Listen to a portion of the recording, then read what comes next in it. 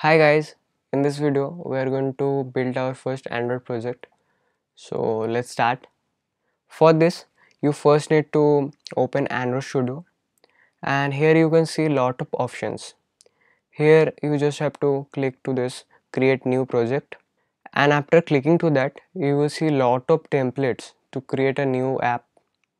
Here we will choose empty activity and then we will click next, and here you have to name your project.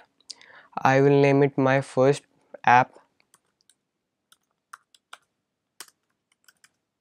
Yeah, and below that you can see the package name for your app. You can keep it as default as we are not going to upload it to the Play Store. After that you can check if this is the save location you want to have, and then you can check if the language is Kotlin or not.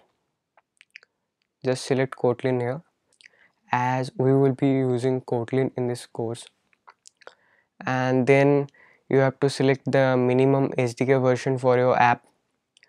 We will keep it as default.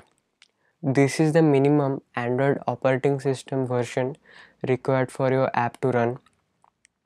We will keep it as default, and you can know more about the other options here by clicking the help me choose, and here you will get to know about the API other API labels, and how many Android devices you can target if you select that API label. We are just going to click OK here, and after this you just need to click finish, and it will start building your Android project. If there's anything that is required to be installed, Android Studio will install it for you. Yeah.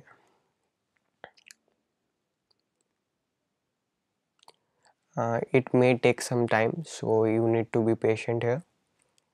And as you can see, our Android Studio project is built now. So congratulations to you, you have built your first Android project.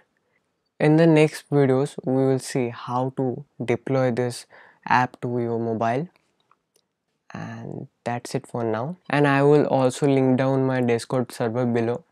Feel free to reach me out there if you are facing any Android related problems, or you just want to be in a group with brilliant programmers.